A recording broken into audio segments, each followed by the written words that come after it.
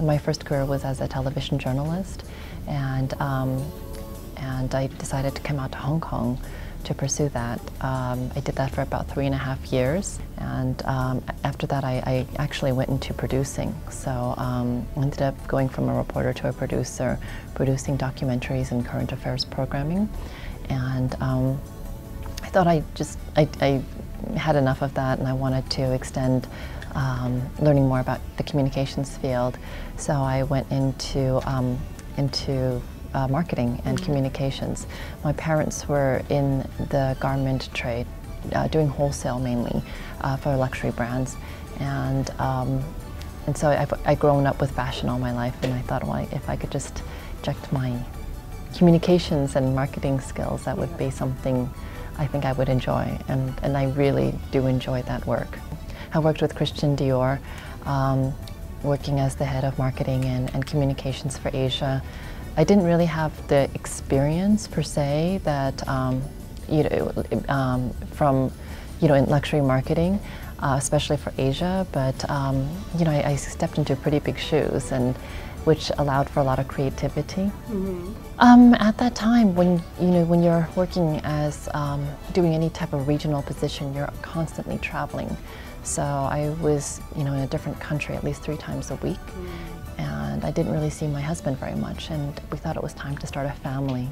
But then, it's kind of hard from, going to the office every day, being really busy, taking care of, lots of projects, like multitasking all the time, to a quiet life at home, waiting for you to have a child. And so then, my mind was very active, and I was thinking all sorts of different ideas. At the same time, we also started Central Weddings. I mean, it's a beautiful business to be in. You're still around fashion, beautiful products, and happy people. Well, I spent most of my time on starting the business, but now it's really running on its own mostly.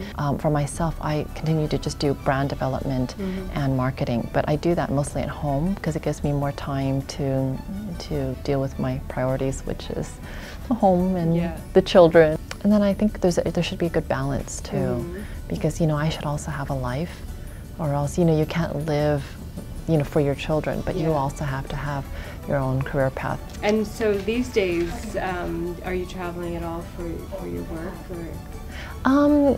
Well, we're looking to expand over to China. Okay. I'm not sure yet. We're still doing a bit of research, so that's where we're traveling at. And then also, we just bought a winery in Sonoma, and so that I've been traveling to the States quite a bit for.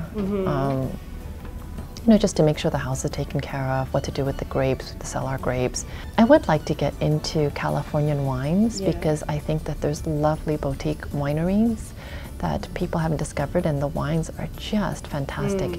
And everyone is really into doing sustainable farming, organic farming these days, and it's a summer home. And we are, we happen to have grapes on the property. It used to be a winery, but we're not going to be pursuing that.